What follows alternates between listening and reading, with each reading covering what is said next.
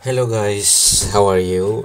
Today we are going to see how to interpret our data after analyzing by using SPSS. I've got my data here, agricultural experiment. So first of all, we start with analyzing our data. As I showed you in my last videos, this is how to analyze our data. We go to general linear model, then multivariate if we have more than one dependent variable. Then randomly I chose 4 dependent variables and one factor. Today I'm going to show you how to interpret one factorial experiment SPSS analysis result.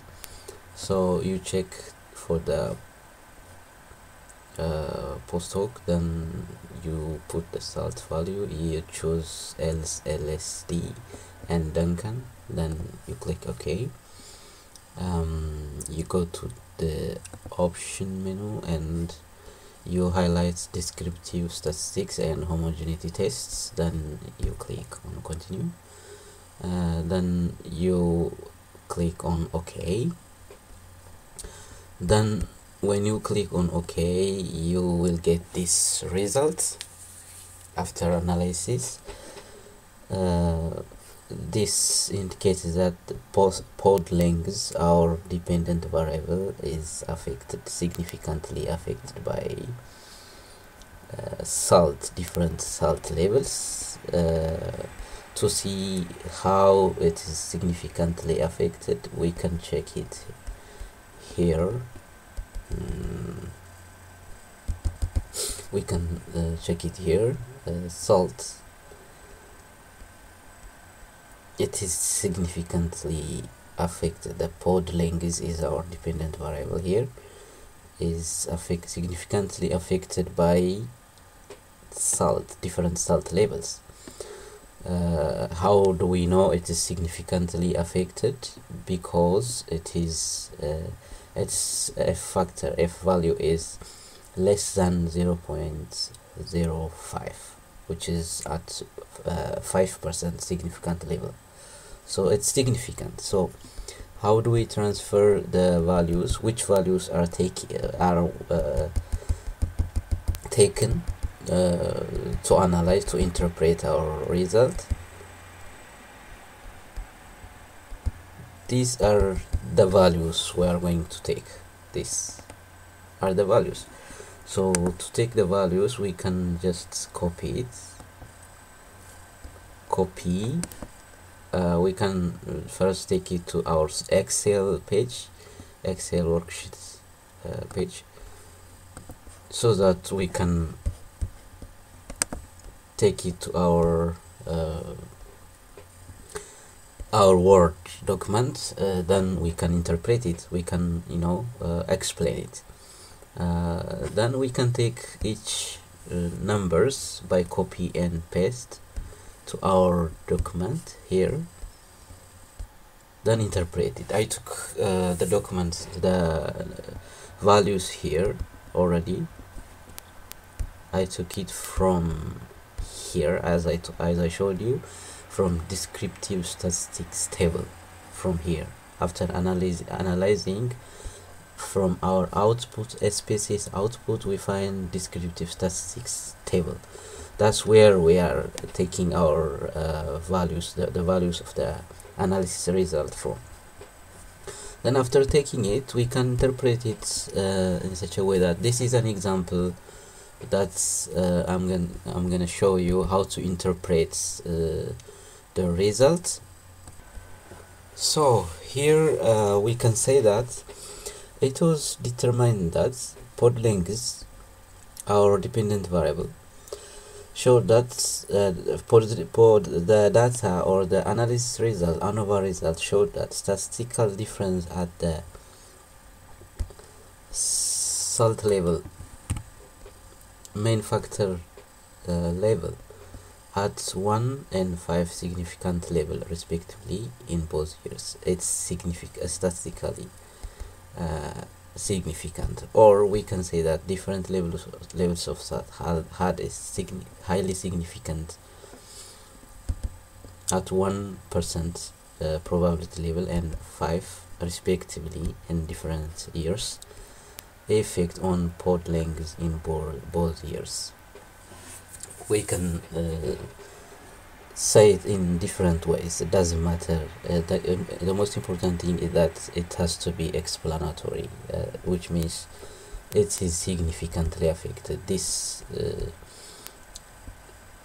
letters, where do we find them? We can find them from here. From here, when you go down to the end of the page, you can find it here, from the output page on the SPSS output page. Pod lengths. Here is how you are going to label the numbers by different letters. For example, you can label this one A, which means A 12.13, it's approximately. This one 7.67 is AB, which is already written it here as AB, and the other one, this one is B, because this column is supposed to be A and this one is B. This 6.38 almost is B. 6.37 is B, and the last one 1.41 is C. This one is C. A, B, C. A is the biggest, the highest number, then B, C. This is how we write the numbers, write the levels. Then we can go ahead and further explain that the mean pod length value varied between 1.41 highest salt stress. We can further explain like this, between 1.41 and 12.13. We can explain every detail of the table, which is already here, and we can also calculate the percentage on which it decreases because of the high salt stress. As the salt level increases, its value, the pod length of the plant, decreases because of the salt stress. So to indicate that, we can also write the percent decrease of the result because of the salt stress. The decrease in pod length value compared to the control. The control is supposed to be this one, 0 salt level, where we don't add salt here. Its salt is just from the water source. So the control is this one. We didn't add any salt here. It as it indicates here, it's 0. So which is the control? The control, when we compare it with the control, the others are decreasing by this percentage, as you see it. So this is how you can explain and interpret your result in discussion. Until I see you in the next video, I hope you are doing well. See you. You can subscribe our channel for the next upcoming videos. Bye and thank you.